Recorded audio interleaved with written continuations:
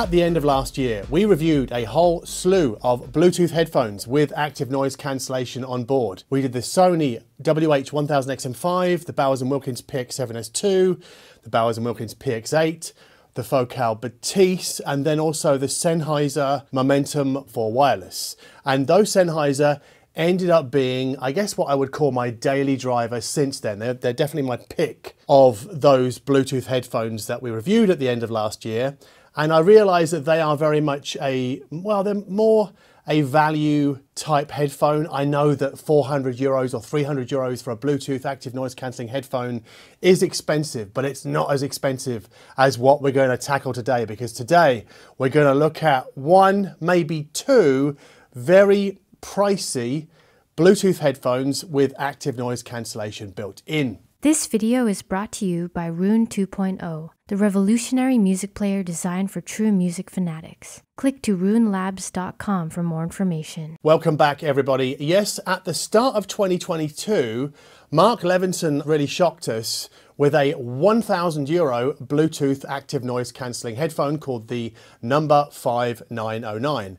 And it really did move the needle on what one could expect from a Bluetooth active noise cancelling headphone, both in terms of price, but also performance. Because Srajan Ebain at Six Moons and I reviewed the No. 5909 on the Darko.Audio podcast in the middle of last year, and we both found them to be really a cut above the competition, both in terms of price and performance, but also, I guess one thing that we tend to forget, or I often forget about the Mark Levinson headphones, is that they can be run as a passive headphone. They don't actually need to be run as a Bluetooth headphone. You can plug them into a normal headphone amplifier. And make no mistake, those Mark Levinson headphones, they completely spank the Sennheiser, my daily driver Sennheiser, in terms of clarity, layer separation and refinement. But May 2022 brought another contender into the high-end Bluetooth active noise cancellation headphone space. And that was the Solitaire T from T+A, which sells for, wait for it, 1,300 euros a pair. Now, they aren't the most expensive Bluetooth headphones in the world. That title still belongs to Audio-Technica. But I believe that the Solitaire T from T+A or T+R, or however you want to say it, I believe they are the most expensive active noise cancelling headphones in the world at time of taping. So in this video, we are going to conduct the mother of all side-by-side comparisons to see if the new Solitaire T from T+R blow the Mark Levinson No. 5909 out of the water. Now, this video is predominantly about these Solitaire T from T+A, but we're going to feature the Mark Levinson heavily, obviously, as the comparator to kind of tease out how good these T+A actually are, or aren't. Now, obviously, because both these headphones are designed to be worn out in the street so that you don't get a lot of noise coming into your ear or a lot of sound leakage from your headphones, obviously they are closed back models. And the T+A utilize 42mm biocellulose drivers, and that's slightly larger than the 40mm drivers found inside the Mark Levinson, which are coated with beryllium, which I know really excites people who love beryllium tweeters. They kind of get really hot under the collar when they hear the word beryllium. It's like catnip for some audiophiles. But whilst we're comparing numbers, the T+R headphones give us a whopping 70 hours of runtime from a full charge of their battery. Now that's almost double what the Mark Levinson promised to us. And it's really kind of on par with my favorite Sennheisers, which also offer in the region of 70 hours between charges, which I think is absolutely fantastic for a headphone if you're going to take it on a long haul flight or, yeah, basically on vacation. And also, both of these headphones, both the No. 5909 and the Solitaire T, offer multi-point connectivity. So you can pair them with more than one device if you need to. I don't really often do that. I don't know, it's not something that is really part of my sort of everyday, but I know it is for many of you, so I am mentioning it here.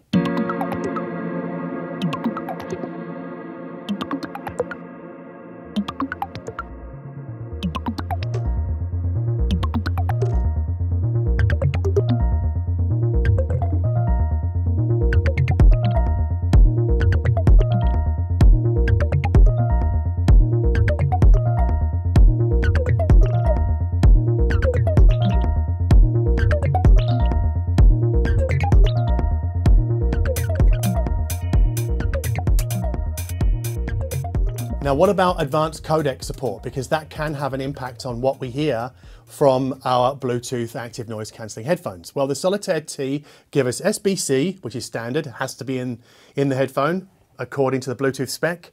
We also get AAC, and then we get aptX and aptX HD. Whereas the Mark Levinson swap out the aptX HD for LDAC. So that's Sony's codec, which is now inside every single, pretty much, Android phone. But obviously, if you're using an iPhone, your connection will always be an AAC connection. Always. And I guess this is a good time to remind people that no, neither of these headphones, no matter what they say on the box, they don't do high-res audio or even CD quality audio without compressing it slightly, without throwing some data away. Both of these headphones come with a companion smartphone app, which are functionally fine, but nowhere near as sophisticated as the app provided by, say, Sony or Sennheiser.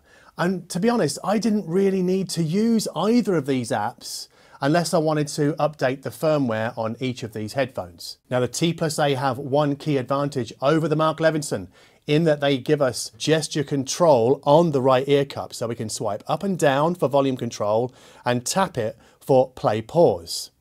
And then if we hit the circular area that's kind of marked out on the right ear cup, we can activate transparency mode.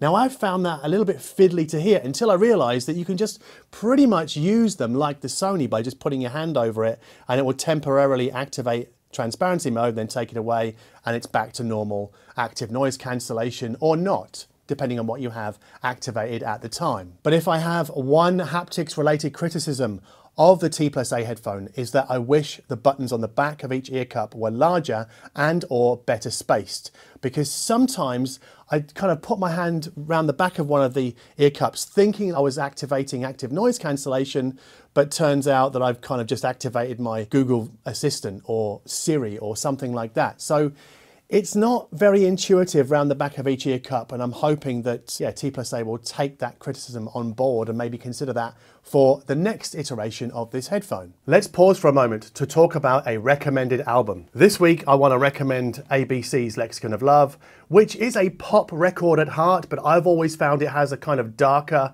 artier underbelly. Maybe that's because of Trevor Horn's excellent production smarts, I don't know. But this 2023 edition comes, in this case, on a Blu-ray disc, and it has a Dolby Atmos mix done by Steven Wilson, but it also has a stereo remix and an instrumental stereo remix also done by Steven Wilson. Now, those stereo remixes, including the instrumental version, are also available on streaming services, and they are also available for purchase.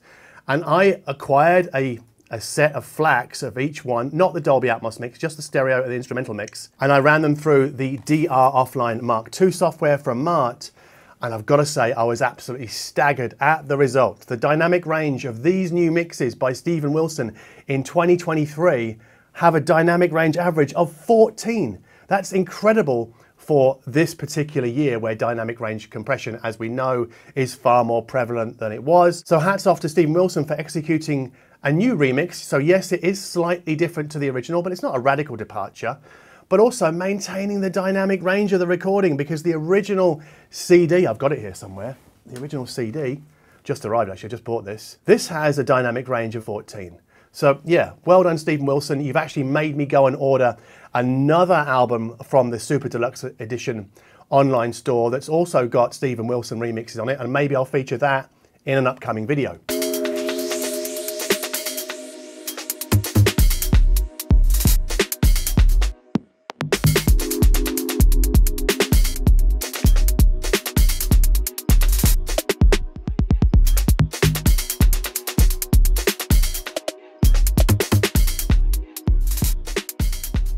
Now, the active noise cancellation here, I would say, is only 2/3 as good as the Apple AirPods Max. And I would say the same about the Mark Levinson, in that the Solitaire T, they can remove the low rumble of traffic from what you hear from behind your headphones, but they don't really push away the conversation, say, in a cafe as well as the AirPods Max do. So it's really not a criticism, because it's just that Apple is so good at active noise cancellation that anybody else trying to enter that game is always going to come up short. It's just the nature of the beast, because obviously Apple can throw far, far more money at this problem. And I would also say the same of transparency mode. It's not as good as the Apple AirPods Max, but it's pretty much on par with the Mark Levinson. Now we get to the Solitaire T's first party trick, and it's called HQ mode. Now what this is that in normal active noise cancellation mode, there is a Qualcomm chip that receives the Bluetooth signal and then hands that off to a Sony chip, which takes care of ANC, phone calls, DA conversion, and amplification. But in HQ mode, the Qualcomm chip's I2S output is diverted to a different chip. It's diverted to an ESS Sabre chip. And that ESS Sabre chip doesn't do active noise cancellation, but it does offer, according to T+A, higher quality DA conversion and amplification than the Sony chip, which was obviously in operation when we were having normal active noise cancellation in play. Do you see what I mean? So you either have active noise cancellation or you have HQ mode. But HQ mode and its higher quality playback, it does have an impact on battery life. It actually halves the battery life of these headphones, which then brings them more into line with what we get from the Mark Levinson. Now in my listening tests, I found that HQ mode offered much better clarity and detail from playing Neil Young and Crazy Horse's Ragged Glory, the new Smell the Horse version. Like it's noticeably better than when we've got the ANC mode turned on. Even though the benefit of ANC is good, I don't think it outweighs what we get from HQ mode.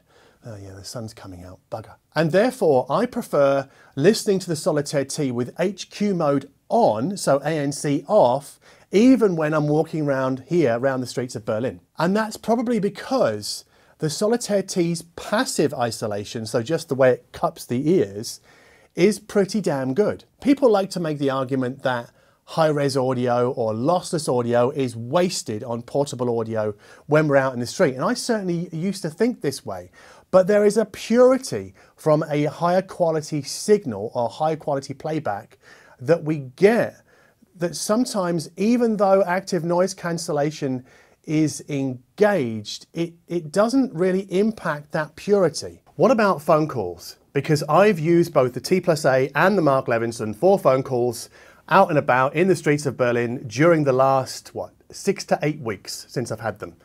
And I guess it's pretty conclusive as far as I'm concerned when talking to the other people, so the people that I phone, that they tell me that my voice doesn't suffer a kind of sort of a harder, crisper edge at the hands of the Solitaire T as it does at the hands of the Mark Levinson. And people at the other end, these mysterious people, also tell me that the T+A seems to push away further or eliminate better wind noise and traffic noise.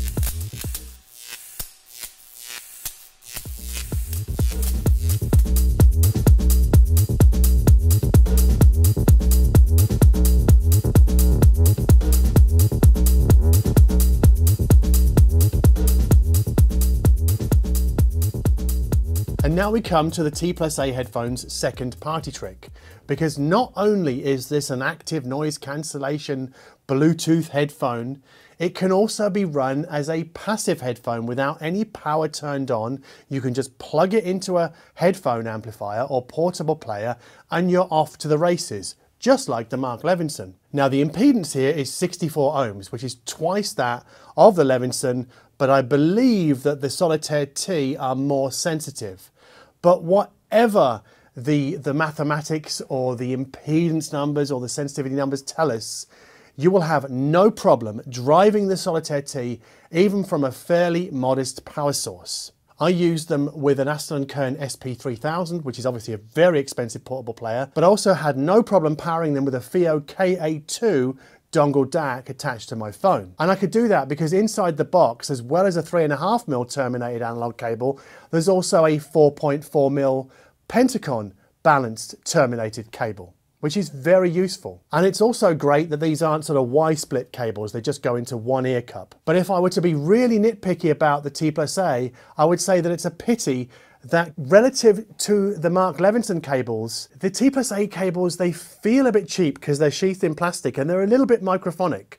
And the Mark Levinson cables, I don't think are, and they're sheathed in a kind of fabric. As an interesting aside, it's kind of a bit unusual to see an analog connection between a phone and a pair of headphones where the headphone end is actually a USB-C socket, even though it's an analog connection. And that's what we get with the Levinson. So don't freak out if you see that and think, oh, that needs to go into the phone, because it doesn't. It goes into the headphones. Whereas the T+A are more traditional, and the headphone end of the cable is a 2.5mm plug. Now, where these headphones diverge is on target curve tuning, because the Mark Levinson are made by Harman International, so it kind of is predictable really that they have been tuned pretty much close to the Harman target curve.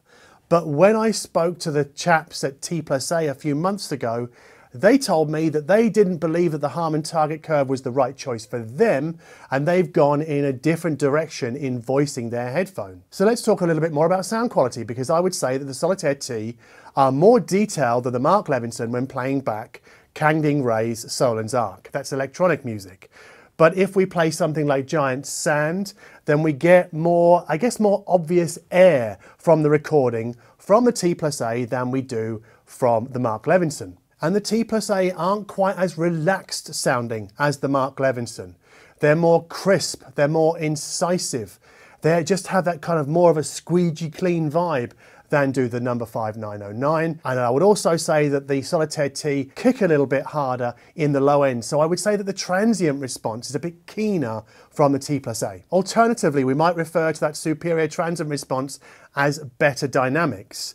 Now, the Solitaire T aren't as good with dynamics as the Focal Stellia, but then again, what is? But those Focal headphones are strictly passive, and they're almost twice the price of the Solitaire T. And if we look for a more sort of comparable model in the passive world, I would say that the Mark Levinson are closer in their overall gestalt to the Meze Lyric. But it's a fact that needs underscoring several times that both of these active noise cancelling Bluetooth headphones can also work as passive headphones, and they both do so admirably. I have no quibbles about their performance in the passive domain with a portable player or plugged into one of the many amplifiers that I use here. And in fact, the Solitaire T were first designed as a passive headphone.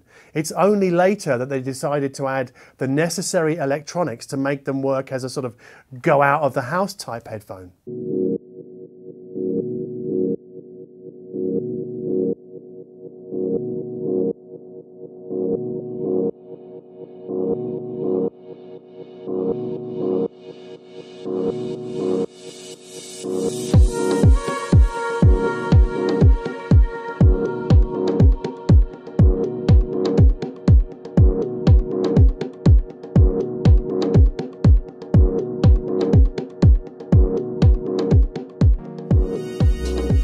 How do these two compare to the Focal Bathys?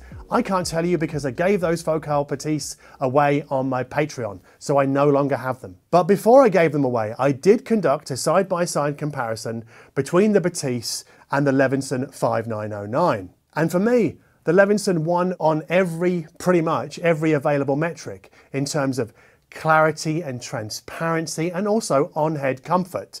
That's where I think the Levinson are much better than the Focal Bathys. And I think the T+A are a step on from the Levinson, especially when it comes to overall transparency and rhythmic snap. However, I would say that I don't think that the build or the look and the feel of these headphones from T+A, they don't scream 1,300 euros. Yeah, I think maybe the Levinson connote a better sense of being a luxury product than do these T+A. But let us not forget that headphone success also largely depends upon its comfort factor. And both of these headphones grip my head just nicely. So they're not as loose as the Apple AirPods Max, but not as tight as the Bowers & Wilkins PX7 S2 or the PX8. They're kind of like a Goldilocks kind of fit and feel, which I think is really superb. But this brings us to why, for me, the Solitaire T get the nod over and above the Mark Levinson, and not just in terms of sound quality, because we really need to talk about the Cyberman effect. And that's how a headphone makes me, being a 2-meter tall person, look like a bloody Cyberman when I'm out in the streets. Now, I first noticed this when I saw the footage that we shot when filming the Meze lyric video about, what, a year and a half ago? I thought, my God, yeah, I really do look like quite a monster there. So I really pay attention to this now when we shoot the B-roll of these videos. And the Levinson, I have to say, I would not wear these out of the house very often. They make me feel very self-conscious because I do feel like they have a greater Cyberman effect than the Solitaire T. Although nothing really competes with the Focal Bathys in that respect for me. I think they are the ultimate Cyberman effect headphone. Capture them alive. But it's worth reminding ourselves that, of course, headphones worn at home and only at home don't have to really conform to any aesthetic standard, because no one can really see how ridiculous we look when savouring music in our chosen way. And every Abyss owner knows exactly what I'm talking about there. But when it comes to headphones that work at home, like the Solitaire T, like the 5909, but also are designed to go out in the street or on the train, or yeah, on a plane, I think aesthetics matter because they become more like clothing. And therefore, for me at least, the Cyberman effect is very real. And the T+A don't make me feel that way as much as the Mark Levinson do. So really, I think the T+A sound better than the Mark Levinson, but I am more likely to pick them up than the Levinson. In fact, pretty much always more likely to pick them up than the Levinson when heading out of the house for the day.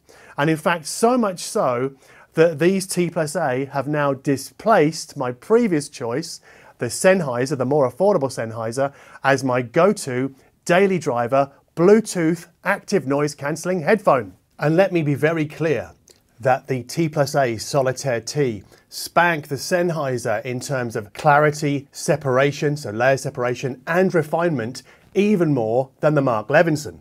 Anyway, the light is now fading because I'm recording this at the very end of the day. So if you like this video, then please consider giving us a like below, especially if you thought it was informative or entertaining or a bit of both. And if you like my attitude towards Bluetooth headphones with active noise cancellation, that I'm also willing to tackle the most expensive active noise cancellation headphones on the planet right now. I mean, why wouldn't I really? So if you dig that, then please consider subscribing to this channel. And as always, thank you ever so much for watching.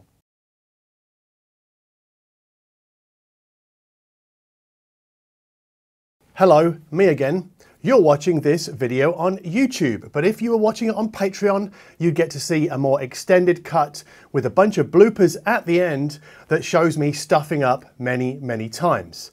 And Patreon is also the only place where you will find my review of the Sony WF-1000 XM5 True Wireless IEMs. That video is never going to come to YouTube, it's only on Patreon. So if you'll consider supporting me over there, even if it's just for a month, just to buy me a cup of coffee or something, that would be awesome. Thank you very much.